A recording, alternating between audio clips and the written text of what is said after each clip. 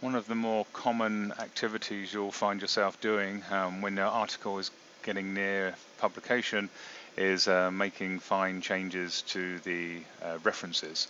So one of the common things that we have to do is make sure that we have the ISBNs and ISSNs available for all the references in the article. So the first thing we need to do is simply go to our article, navigate to our article, and as we can see here, here's our main article. And if we scroll down a bit further, we can see all of our references here, and these are all missing the ISSN and ISBN, as is fairly common on an initial submission. So as we get ready to publish, you'll be asked to go back and add the various ISBNs and ISSNs to it. As you can see here, there's nothing you can do to make changes to them directly. What you actually need to do is just go anywhere into your main article and insert a reference as if you were going to do an insert. We're not actually going to do any insert at all. All we're going to do here is we can look through and we can do an edit. So for every one of our references here, we just simply go through, press edit, and we can go through and make the changes.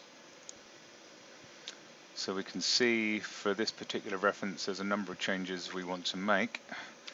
So I'm just going to go through and get the reference into the required format.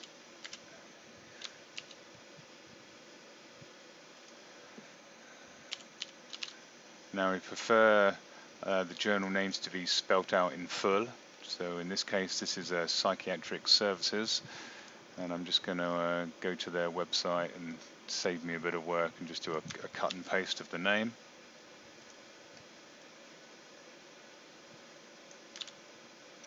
And after the name, typically we want to see the ISSN.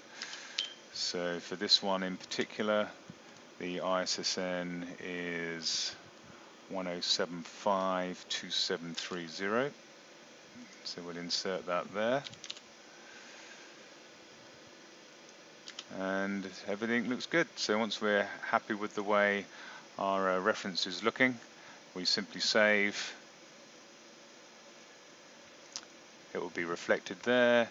We can come out of our insert reference dialog. Again, we've inserted no references at all, we've just made the change. We can see nothing has changed here underneath, and that won't happen until we do save. So now when we save the article, the back-end tool is doing a quick check on the XML, reassociating the references with the article, and now we can see everything has been updated. It looks good. It's a fairly tedious job having to go through and making sure the ISBNs and ISSNs are current, but given how how many journals and publications there are available these days, it does make life very much easier for readers if they want to go and chase down one of the references and follow up through your research. So it's your time is well spent, I think, for the readership.